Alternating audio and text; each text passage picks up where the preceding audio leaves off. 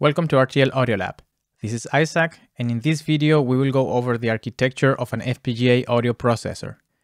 We will start by describing the audio-related components available on the ZedBoard. We will then discuss the top-level components of our RTL design and the clocking architecture. After that, we will talk about the non-audio and audio I/O, as well as the physical constraints that we need to add to our design. Finally, we will see how it all comes together in our Vivado project. For this project, we will be using the Zynq 7 Series FPGA from Xilinx as our target device. Our development board will be the ZedBoard from Avnet, which includes all the peripherals that we need for audio processing. The ZedBoard has an audio codec from Analog Devices, as well as connectors for line in, mic in, line out, and headphone out. From this, we will only use the line in and line out to get analog audio in and out of the board. We will also use the buttons and switches to provide user input to our design, as well as the LEDs for visual feedback. Let's take a look at the modules in our design's top level. The design will be entirely RTL based, so we won't be using the A9 processor on the Zynq for now. There are 4 major components in our audio processor: the debouncer, the clock generator, the SPI controller, and the audio processor. We will explore each component in detail in upcoming videos. For now, we will focus on the clock architecture, top-level I/O, and constraints. Our audio processor uses the ZedBoard's built-in oscillator, which is connected directly to the programmable logic.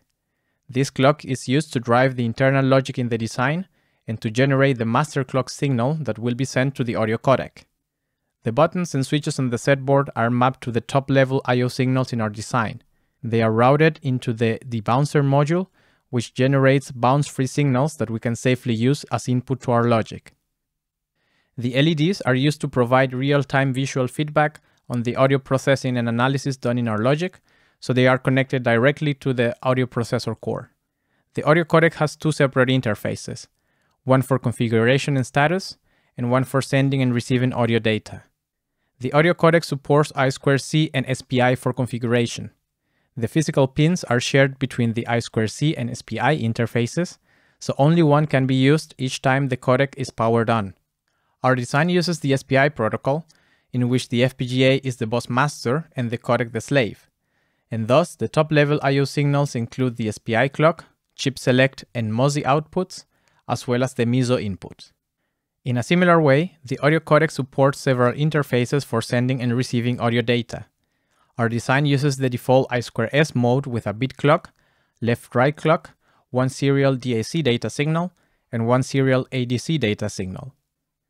Now that we have defined our top-level logical I/O, we can map each signal to its corresponding FPGA pin.